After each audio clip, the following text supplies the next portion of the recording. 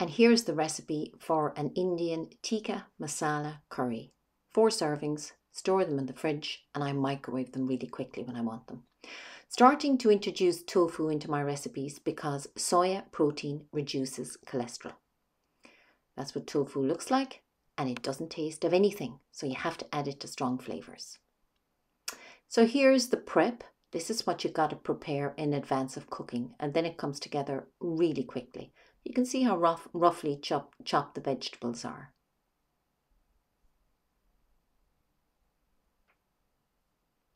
Now you have the Epicure do a nice range of mixed beans. Pataks do a great paste, tikka masala paste, and there's the coconut milk.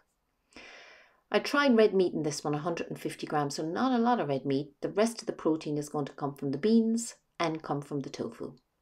Add extra flavour with coriander, extra garlic if you like it. So heat your saucepan first, and then when it's heated, add your olive oil.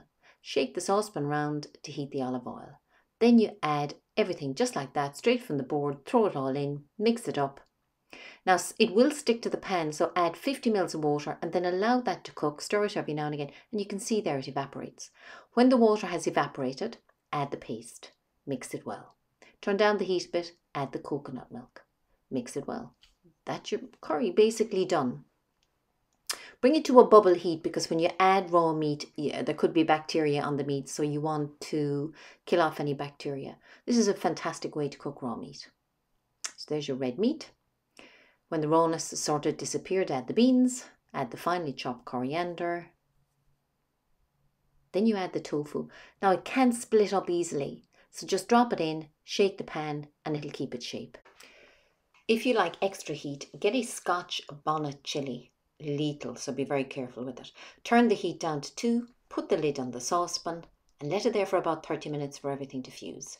Simplest curry ever, and so tasty. Add some more spinach and tender stem broccoli for fibre.